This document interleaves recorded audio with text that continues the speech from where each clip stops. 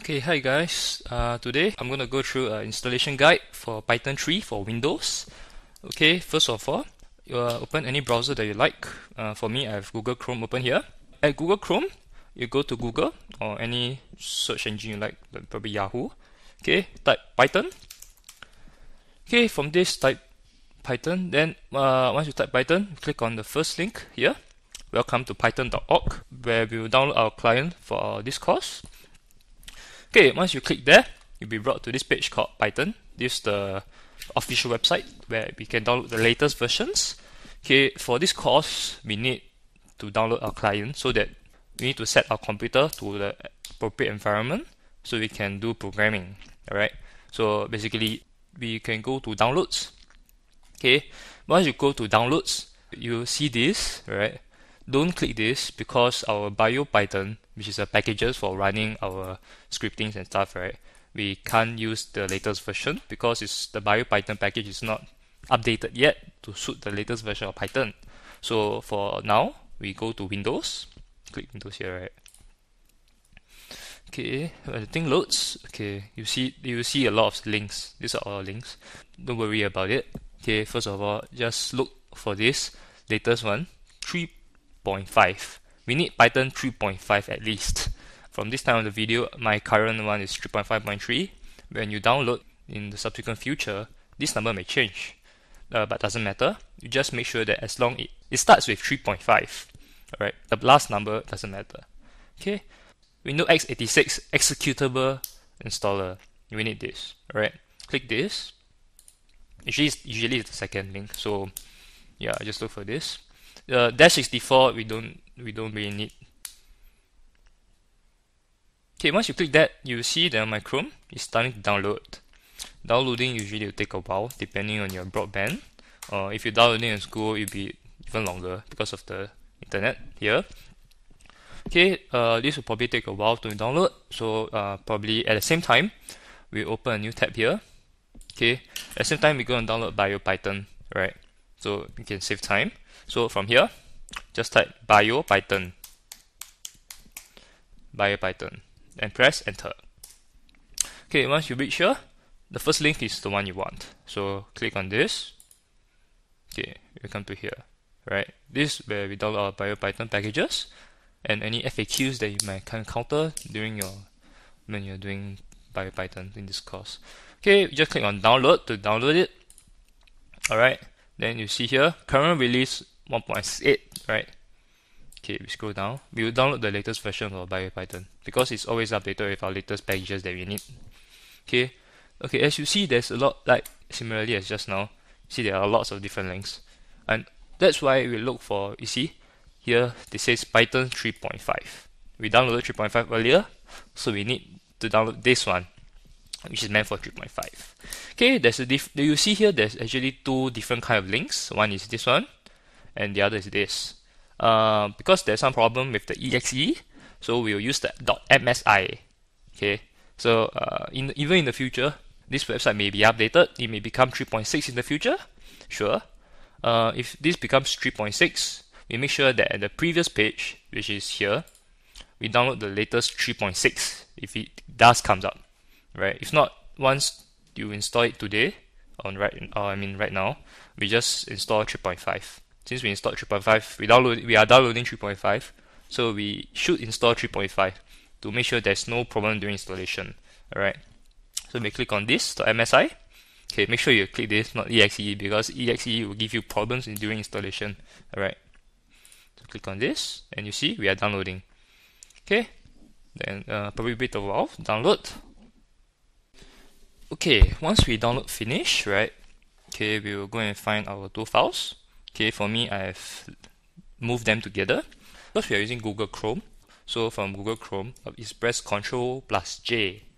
Alright, that is Ctrl plus J on your keyboard.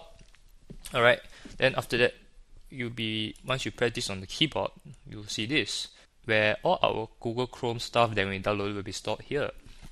Okay, for me it's this. So we click it.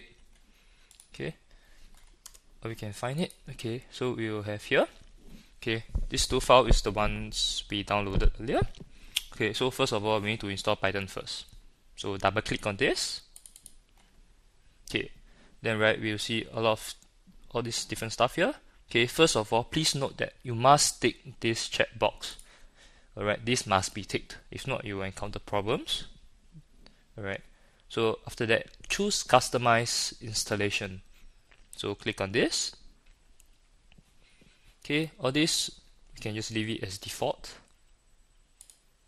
Okay, click on this, install for all users. Okay, for current customize install location, we will set it to, we will delete all this, C drive 35. Make sure you are the same as me. Alright, after that, click on install. Okay, installation for Python 3.5 will take a while, probably about 30 seconds to a minute and a half, depending on how fast your computer is. So you can just leave it a while for it to install. Okay, once you see that they says your setup is successful, alright, you can thank this guy for creating this wonderful thing. Okay, then you click on close. Okay, from here, how do we start? Okay, how to test if whether our Python installation did really work. Alright, so we go click on start button. Alright, we just type IDLE. Alright, there you see this. Click on it. Okay, we can click on this. You see this thing called the Python 3.5.3 shell is opened. Alright, this is where all our coding will be done here. Alright, so like every other programming language, we need to type this to signify that our program works. Alright, for Python 3, we need to print a statement out called hello world. Alright, so the syntax is this. Don't worry about this parentheses and all these brackets and stuff. We'll go through it during the lectures. Okay, from this, once you type this, you click on enter. You see here, this says hello world. Right, this means that your Python is ready and good to go. Right, then okay, next we'll close this. Okay, now we need to install our BioPython. Alright, so we just need to double click on this. Alright, and they ask you to install for all users or just for me. We check the all users, so we install this. Right, next. Alright, here we need to make sure that we install to the same location as previously. So click on will be installed on local hard drive. Okay, for this, provide accommodation. We put 35. So this is exactly the same as the one we specified earlier during the customized installation of the Python. Alright, make sure it's exactly the same. If not, you will encounter problems when you install BioPython. Okay, then let it load. Okay, once it's done, click on finish. Alright, then now we need to test if BioPython works. Alright, so same thing, IDLE. Alright, from here, we need to import the package. IMPORT, capital B-I-O, and you click on enter. Okay, if you see these 3 red things, it means you're good to go. Alright. Okay, so if you did not successfully install BioPython, you will see this. Correct. So if you type import bio, you will see this traceback error. It means that your BioPython has not been successfully installed. So you need to reinstall it to the correct folder.